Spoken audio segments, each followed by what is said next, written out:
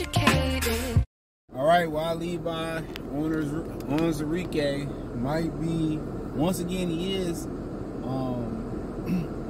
the second most important piece on the Detroit Lions coming into the 2023 season. Last year, he was the second most important piece, and y'all seen why. Goff was the most important. Goff upheld his end of the bargain. I said that, Goff and Onwuzurike had to have, big 2022s for the Lions to be successful. Another thing I noted, they had too many injuries coming into the season. Drafting J-Mo being injured, Onwuzurike being injured, being the second most important player out there, and then it just trickled on. I mean, you had, Reynolds go down, you had St. Brown go down, you had Shark go down, you had Walker go down, you had Pascal coming into the season injured. I mean, you had Romeo coming off of a blown Achilles. I mean, you had Jerry Jacobs coming off of ACL. I mean, Kaminsky went down.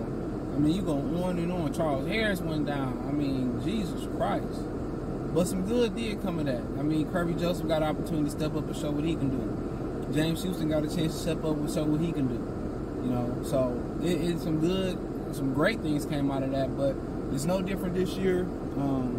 Goff is the most important piece, just like 32 other teams. And, quarterback play is essential.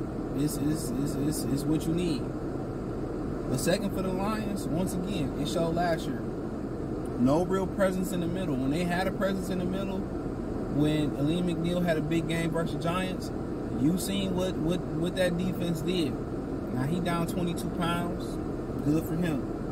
But Onwuzurike, if he can stay healthy and what he can bring is going to open up a whole different chamber. You know how the Wu-Tang got the 7th chamber? He opened up the 10th chamber for the he opened up the 10th chamber for the Detroit Lions, man. And that chamber is, if you can get, like I was talking about getting Chris Harris, dude, I would do it. It'd be on a 3-year deal, and I would really try to front load that guaranteed money. Kind of make it more of a 2.5-year deal or something like that. But if he give you what he capable of giving you, and I loved him coming out that draft, coming out of Washington. I didn't know about the back though. Nobody did. But if he give you penetration that you need up the middle of the defense, dude, you hear Charles Harris looking. I don't put no stock in none other than the rookies playing well and picking up the stuff like LaPorta and Green. I don't put no stock until they put the pads on, and that'll be on Friday by the time y'all see this video. So I don't put no stock in that bull drive until they put the pads on, for real.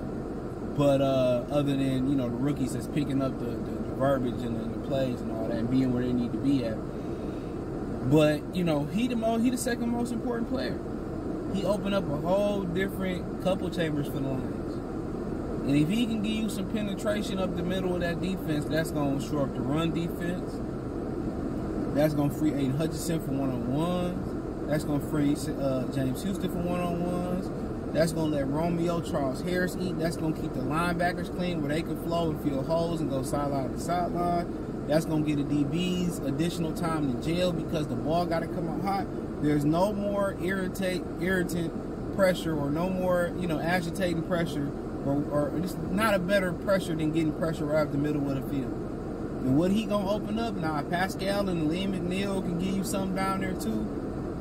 As far as pass rushing, then he can stay healthy and do what he do, he going to be unstoppable. Put your money, if he can stay healthy, if he go into the season healthy, put your money on him for most improved player. And I'm thinking about putting a couple dollars on Sam LaPorta. I know that's risky because with Sam LaPorta, tight ends don't really have great years. Now, Kyle Pitts had the greatest rookie tight end season since Mike fucking Dicker. Yes, Mike Dicker, that Dicker. Mike Dicker, pause. Right? Yeah, the coach. Yeah, he had the best tight end. That's a long time, bro.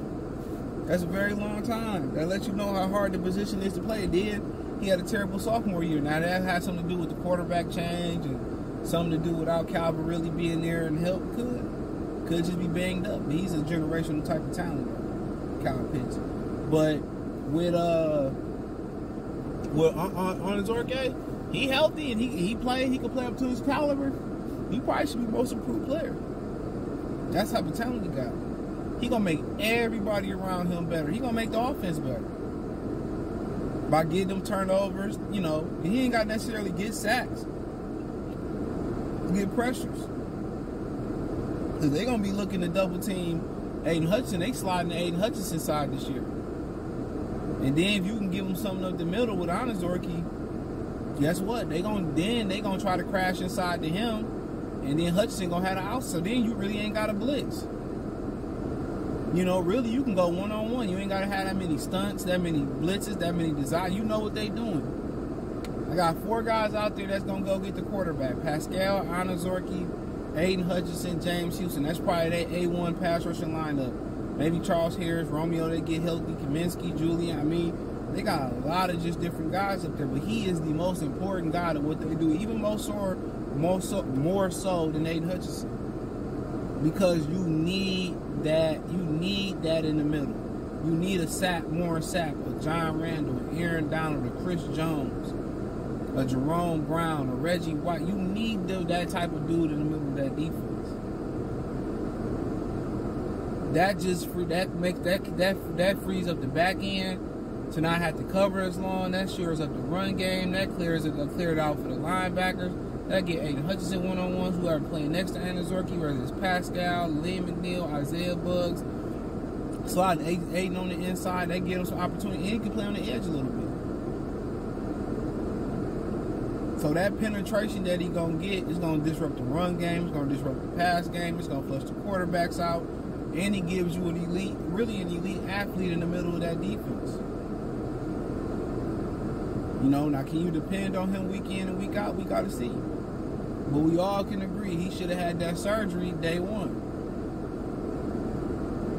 We all can agree he could have had that surgery from day one. He really could have. You know, so it ain't really no ifs, ands, buts about it. He could have had that surgery from day one. So, but hell of a talent. If he can stay healthy and you know, curve, because he really ain't been a rookie. He ain't got a chance to be a rookie for real. If he can get that learning curve, because there really ain't no scouting film on him, he might can get off to a hot start. So we'll see the real moment of truth, like Gangstar said. Rest in peace to Google. Shout out to DJ Cream. The moment of truth is when they put on the pads. So for him. But hey, check out the Trey Alliance Talk playlist. Thumbs up the video, share the video, subscribe to the channel. The subscribe button is the bell icon button. Hit all notifications. Increase your chance to get notifications. We go live or drop a video. Financially, want to support the channel? Cash App, $CJ Good313. Venmo, CJ Good313. PayPal link in the description. Hit the link tree. You can find me everywhere. Appreciate y'all. Peace.